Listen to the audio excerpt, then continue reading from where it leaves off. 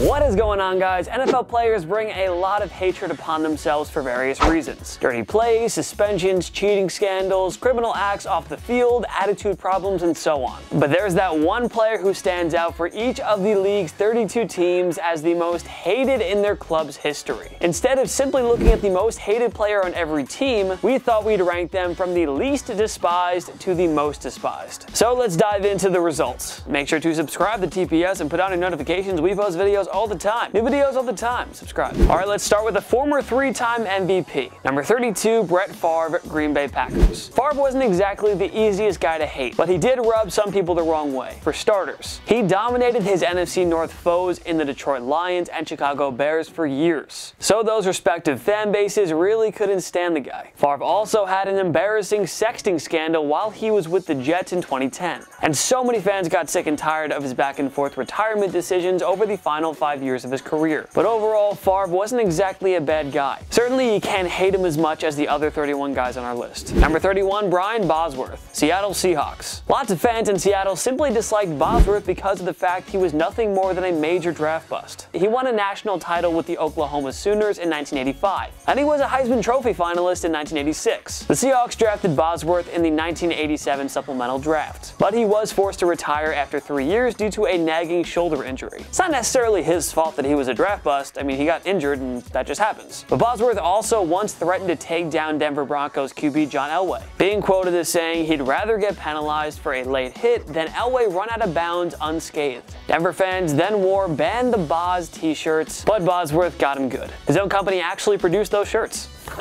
Is that true?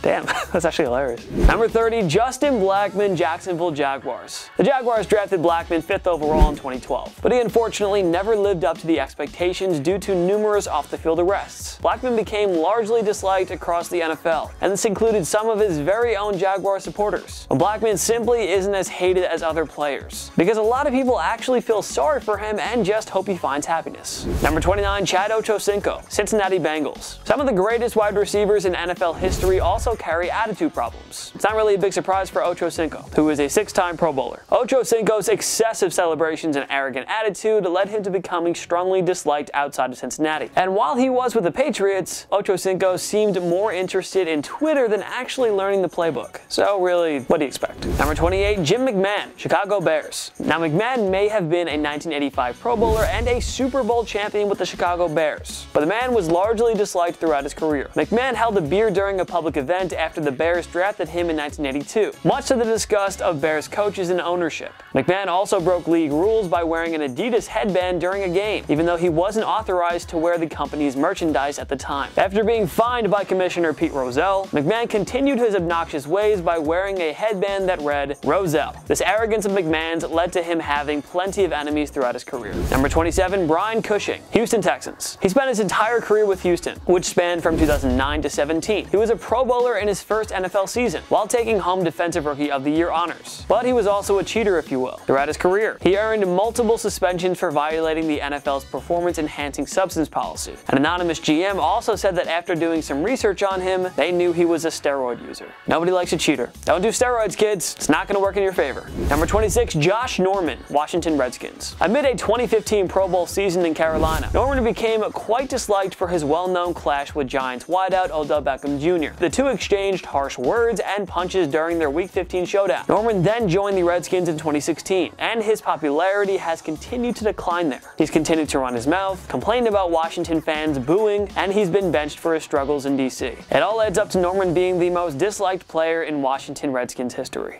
Number 25, Jonathan Vilma, New Orleans Saints. The 3-time Pro Bowl linebacker played a huge role in helping the Saints win Super Bowl 44. However, Vilma drew a ton of hatred after it was revealed that he played a huge role in the Saints' infamous Bountygate scandal. It was reported that Vilma offered teammates $10,000 to injure Brett Favre in the 2009 NFC Championship game. Vilma was initially suspended for the entire 2012 season, but he was able to get it reduced. Some New Orleans fans can no longer view this guy as a franchise great, and many outside of Louisiana will never respect Vilma again. Number 24, Brian Cox, Miami Dolphins. Cox was a 3-time Pro Bowler who earned a trio of All-Pro selections throughout his career. He also won a Super Bowl 36 championship with the Miami Dolphins. However, Cox was known for his big mouth and big temper during his playing days in Miami. Cox was vocal about how much he hated the Buffalo Bills, as well as the city and the organization. He was even fined for flipping off the fans during a game. Cox claimed that he was the victim of racist comments from Bills fans. Another occasion saw him spit towards Buffalo supporters after he was thrown out of a game. Damn, it's crazy. Number 23, Mike Vanderjagt, Indianapolis Colts. He was among the top kickers in the CFL, so he opted to make the jump to the NFL. He joined the Indianapolis Colts in '98 and became a Pro Bowl kicker. However, he was strongly disliked by many of his peers and fans in Indy. He missed some big kicks, including a 46-yarder in the 2005 AFC Divisional Round against Pittsburgh that ended the Colts season. Manning called him an idiot kicker in an interview while suggesting he was liquored up after the latter ranted about his quarterback and head coach Tony Dungy. After his career, he became a coach at a school in Marco Island, Florida. He was investigated for grabbing a student by the throat, leading to a suspension. Oh, isn't that just a happy ending?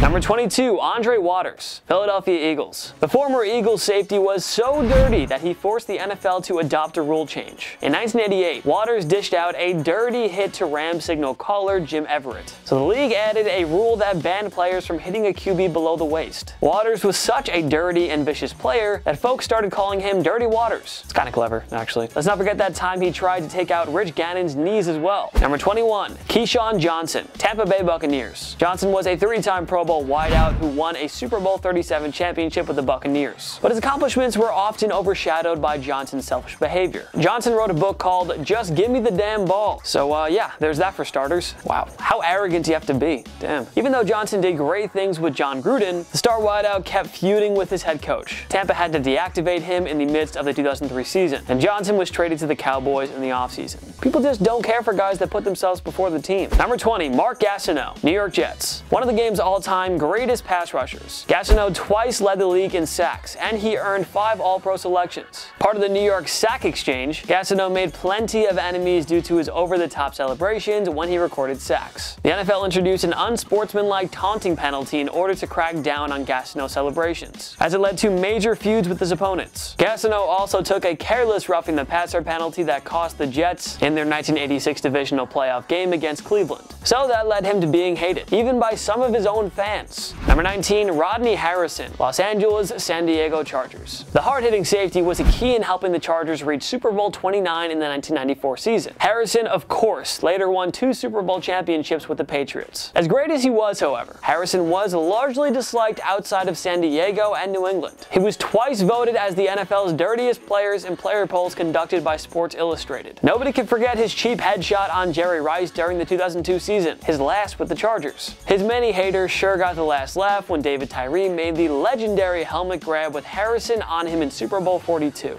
Number 18, Terrell Owens, San Francisco 49ers. As great of a wide receiver as he was, it's no secret that T.O. almost kept himself out of Canton because of his behavior and antics. Wherever he went, Owens seemed to draw more enemies. Let's be real, he was always a me-first player. His excessive TD celebrations enraged a lot of people too, and his ugly departures from San Francisco and Philadelphia can't be ignored. The thing is, Owens just didn't care if you hated him, so that kind of made you hate him even more. Number 17, Randy Moss, Minnesota Vikings. Like T.O., Moss was one of football's greatest wide receivers who was rightfully enshrined in the Pro Football Hall of Fame. But Moss also had a cocky me-first attitude that brought a lot of enemies towards him. While with the Vikings in 2002, Moss was also arrested for bumping a traffic officer with his vehicle when she tried to stop him from making an illegal turn. Moss infamously walked off the field before Minnie attempted an onside kick in Week 17 of the 2004 season against the Washington Redskins. He quit on his team. The guy also drew heat, especially from Joe Buck, when he mooned Lambeau Field during a playoff game 1 week later. Pretty easy to see why so many people couldn't stand the guy. Number 16, Lawrence Taylor, New York Giants. He's by far the greatest defensive player in NFL history. LT was a 10-time Pro Bowler, a 9-time first-team All-Pro, and 3-time Defensive Player of the Year, who led the G-Men to a pair of Super Bowls. But Taylor was largely unpopular outside of New York because of his off-the-field problems. He had well-documented problems with drugs, which led to various suspensions. A contract holdout in 1990 didn't help his image either. And after his playing career, Taylor would be arrested numerous times. This included a domestic violence arrest in 2016, and he was accused of giving money to an underage girl to take part in sexual intercourse with him. All of these issues have painted a terrible image of one of football's most dominant players. Number 15, Ndamukong Suh, Detroit Lions. Suh stands a good chance at making it to the Hall of Fame if he stops misbehaving for the remainder of his career. One of the dirtiest players of his era, Sue received a 2-game suspension when he stomped on the arm of Evan Dietrich Smith during a Thanksgiving game in 2011. A year later, he kicked Matt Schaub in the groin. And in 2014, Sue stepped on the calf of Packers signal caller Aaron Rodgers. He was suspended for 1 game, but had it dropped after appealing. I don't really need to go on. I'm sure you kind of make your own determination here. Yeah. Number 14, Ray Lewis, Baltimore Ravens. Now, Lewis was definitely polarizing. We all know it. Obviously, the guy was a legend in Baltimore. Can't deny that. He was the face of the franchise for 17 years, leading them to a pair of Super Bowl championships in his illustrious career. But Lewis' reputation took a hit when he and 2 friends were indicted for the murders of Richard Lawler and Jacinth Baker, who had engaged in a fight with Lewis' party. Lewis reached a guilty plea and wasn't charged with murder. His 2 friends were acquitted, and Lewis later reached settlements with both victims' families. Few know what really happened that night, but the fact that Lewis was linked to such a brutal crime tarnished his reputation, and it made him one of football's most hated players for the rest of his career. Number 13, Larry Johnson, Kansas City Chiefs. He was a 2-time Pro Bowl running back and a beloved superstar in Kansas City. Many fans ignored Johnson's off-the-field issues since he was giving their football team a chance to win. But after a while, Chiefs fans had enough. Johnson was suspended as he continued to break team rules. And in 2009, he landed in hot water after making disturbing homophobic comments. KC started a petition for the team to cut him loose, and Johnson was waived in November of that year. Johnson has also been arrested numerous times for domestic violence, further damaging his reputation. The Chiefs organization has wisely distanced themselves from Johnson because he became the ultimate disgrace. Number 12, Ben Roethlisberger, Pittsburgh Steelers. He may be headed to the Hall of Fame one day, but Roethlisberger carries a complicated legacy. He's one of the all-time greatest players for the historic Steelers franchise, sure, but Roethlisberger has also been accused of sexual assault numerous times, which led to a 4-game suspension in 2010. Those allegations alone have made Roethlisberger one of the most hated players in all of football. Not only that, but many fans, pundits, and former teammates hate how the Steelers organization gave Ben a free pass for calling out teammates like Antonio Brown while facing no repercussions whatsoever. I guess the longer you're there, the more seniority and power you get. A lot of damage has been done to Roethlisberger's character, and there's simply no way it can be repaired.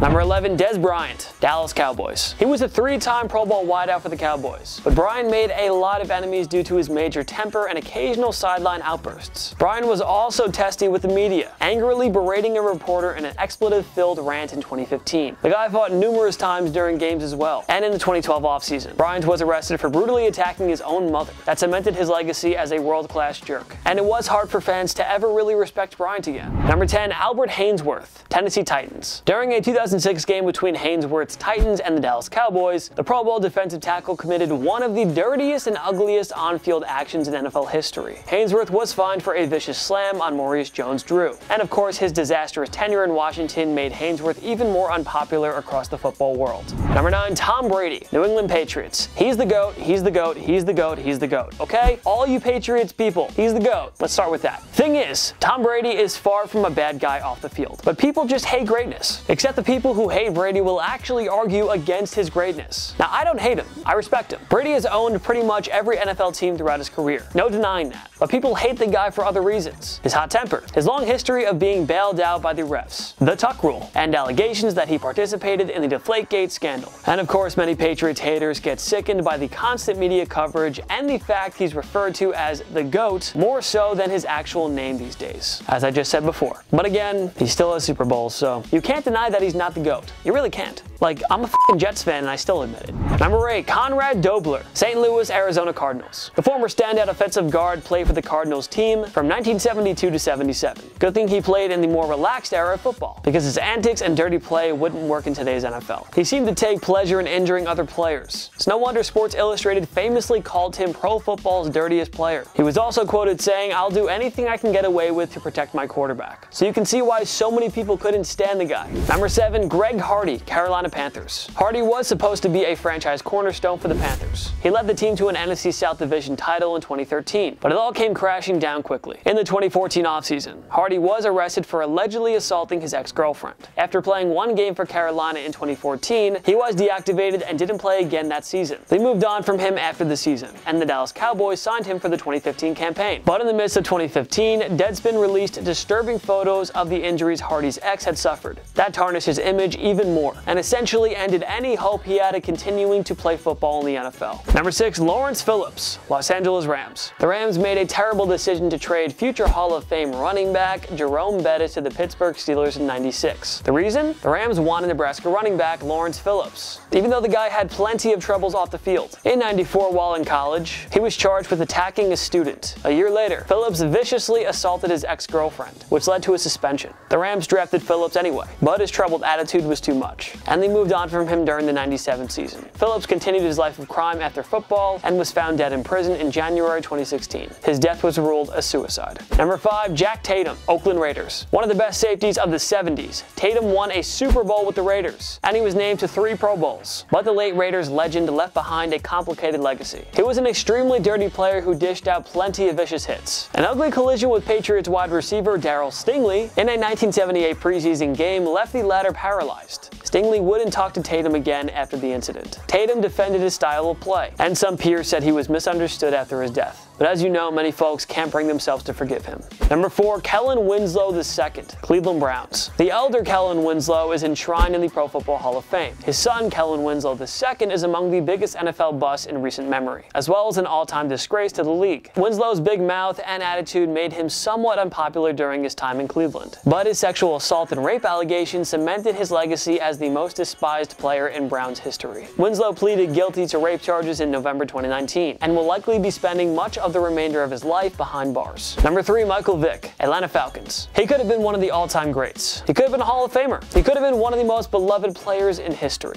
We all know it, we all wish it, he wasn't. But the guy set up a dogfighting ring in Surrey County, Virginia. Vick received a 23-month prison sentence, and aside from a strong 2010 season, the bulk of his career was ruined when he returned in 2009. Animal cruelty is inexcusable, and it's sickening, and Vick just couldn't help himself. He'll forever be one of the most disliked players in NFL history because of it. Number 2, Bill Romanowski, Denver Broncos. Sure, the former Pro Bowl linebacker won 4 Super Bowls throughout his career, 2 with Denver and 2 with San Francisco. But this man was the dirtiest player in NFL history, and it's really not up for debate. He dished out an ugly headshot on Kerry Collins in a 1997 preseason game, and the latter suffered a broken jaw. Romanowski punched teammate Marcus Williams in the head during a practice, and the latter suffered a brain injury, an orbital bone fracture, and other facial injuries. Romanowski also threw a football in Brian Cox's crotch area. Simply not cool. Romanowski's enemies link his temper and pathetic antics to roid rage. Whatever the reason, this guy was a straight-up jerk who should have been kicked out of the league at some point during his career. Number 1, O.J. Simpson, Buffalo Bills. The Juice wasn't hated much during his football days, but he became public enemy number 1 long after his pro football career. Police responded to calls from his wife Nicole about committing domestic violence. There were multiple disturbing calls from Nicole about her husband abusing and terrorizing her as well. And in 1994, Simpson was arrested and charged for the murders of Nicole and her friend Ronald Goldman. DNA and circumstantial evidence, plus the infamous Bronco chase, pointed towards Simpson being guilty. Despite all that evidence, the jury still gave a non-guilty verdict, and Simpson was acquitted. However, he was deemed responsible for the double murder in a civil trial, and in 2007, Simpson was arrested for armed robbery in a Vegas hotel. He was sentenced to 33 years in prison 1 year later, but Simpson was granted parole in 2017. Obviously, it's hard for most people to like and respect Simpson after all of these heinous crimes he was accused and charged for. He went from being one of the greatest running backs in NFL history to being the most disliked player in league history. Who do you think are the top 5 most hated NFL players of all time? Join me in the comment section below. Make sure to follow myself and TPS on social media. TikTok, Instagram, YouTube. We got it all. Go subscribe, go follow, go do the whole thing. Make sure to like this video. It really helps us out. It takes 1 click. Subscribe to TPS because we post videos every single day. Of course, thank you so much for watching. I'm Jason Biondo. I'll see you next time. My knee.